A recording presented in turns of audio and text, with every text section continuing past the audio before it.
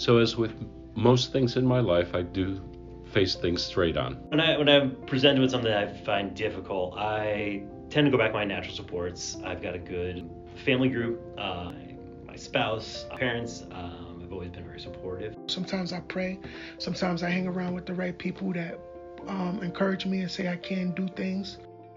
Rough times don't last forever. There is an end to them, and just because right now in this moment things are hard doesn't mean they're going to last forever. If you just brushed your hair or brushed your teeth or did something that made you feel like an ounce of happiness, stick with that and go with it and just go, that made me feel really good today. And if that's the one thing that you did today, then that's what you did, and you got to pat yourself on the back and just make those small achievements every day.